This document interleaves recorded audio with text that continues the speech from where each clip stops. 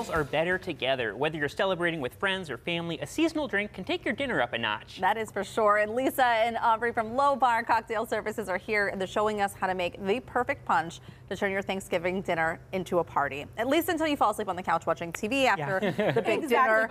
But this is adorable. And then your guests can serve themselves. Yeah. If you're taking a snooze. So we want to talk about large format cocktails and punch bowls. This punch bowl specifically is from a local vintage reseller. So it's really special. These cups clip onto the side. It's so cute. Love this. It feels like we're at a tea party or something. Isn't it special? So, and then Aubrey has made this ice ring. And so you can take a bundt pan. We used a silicone one that we ordered online. And these are for, you can actually bake a cake or do an ice ring in Bundt, it. of course. But it's easier to get out if you use the silicone rather than a metal one. So you can pop it out a bit easier. I was going to say, I was like, how do you do that? But that makes sense. The only tricky part is that once you put all of your your fruit and herbs and everything in there, is that it likes to float to the top. So I layered everything and then I put on the very top of it my orange rings to like weigh down. Like one layer with rosemary, a little water, let it freeze. I did the water at the very end. And then with these, they're kind of scary too, so you got to put them on a plate before you put it in the freezer. Got it. Okay. I learned that lesson. Okay, so then the punch that we're making today is a winter sangria punch. Okay. So we have our trusty box of wine. I love box which wine is so great so for much. a party, especially for hosting. And so you can use a regular bottle of wine, which is about a little over 3 cups. I say pour with your heart.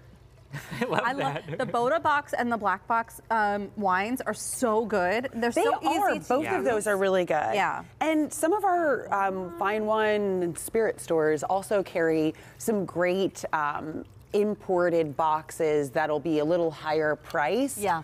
But are really great quality. So we should mention that the ice ring here has cranberries, oranges, some rosemary. We've added in, what kind of red wine did you add in? It's a Zinfandel. Oh, okay, great. This is a ½ cup of brandy. Oh, I'm catching that right now. This You definitely can catch it. Turn it up a bit. And we've got 2 cups of local apple cider. Oh. I love it. So this is, I see, so it's the winter sangria, so you're sort of like, it's sort of like half cider. Almost a little red wine, and then I think no punch is complete without a little bubbles. So we're going to use this local ginger beer. Okay. And so those flavors will all complement. How local is that? It is from Natrona, but yes, it's a Jamaican style ginger beer. And then, and I say again, just measure with your heart here. Yeah. And then you can add some fun things like Lisa has here, the star anise and some. You can float that around. Some cinnamon sticks. Cinnamon sticks. Huge. And then once this ice ring starts to melt, you're going to get all of that too. All those flavors. So you could also use your ice ring with juice. That's another option. You can make the ice ring instead of with water. You could use juice. Oh, okay. And then for service, I made these ice cubes that have a rose, a citrus rose, so we can put those in. Oh my gosh. And you can use these too or serve it. This is a really great idea. I was telling you that we are doing an ugly Christmas sweater party at our house, and this would be, even into December, a really nice.